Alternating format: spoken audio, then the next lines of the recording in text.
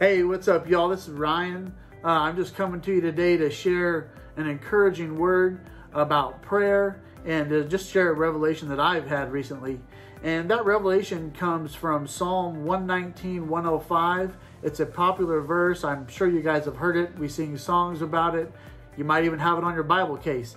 But that verse says, "Your word is a lamp unto my feet and a light unto my path."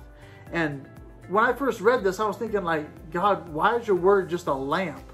Because that lamp it's talking about, it's not talking about the floor lamp that you have in your living room right now.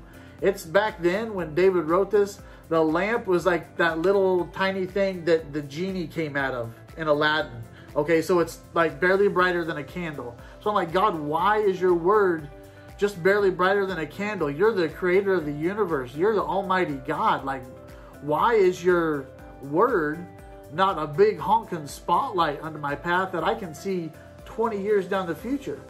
And I felt the Spirit of the Lord say to me, because if my word is barely bigger than a candle, you're going to have to get close to it. You're going to have to get close to God to hear his word, to see where the right path is for your life.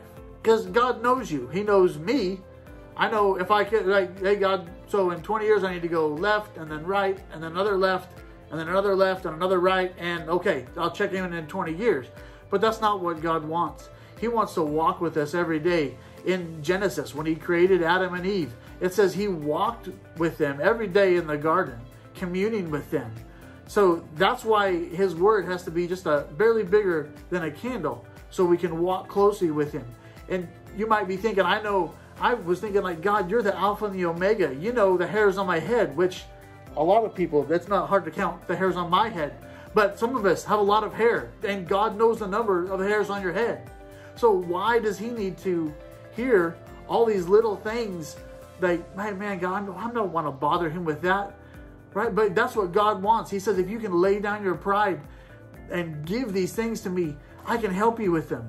So if you just take, even start with a few minutes every day on your way into work, maybe, and you're thinking, oh God, there's that person that every time I see them, I can't help but respond in the natural.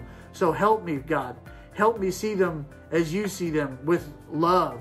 Help me treat them the way you treat them, with mercy. And I promise you, if you do that, just lay their pride down a little bit, walk with him, let his word be a light unto your path. I promise you, you're going to see results. You're going to hear from God. You're going to be closer to him, and it's going to make a great difference in your life. So I love you guys. I speak blessing over you. And as my main man, Pastor Justin, says, go give him Jesus.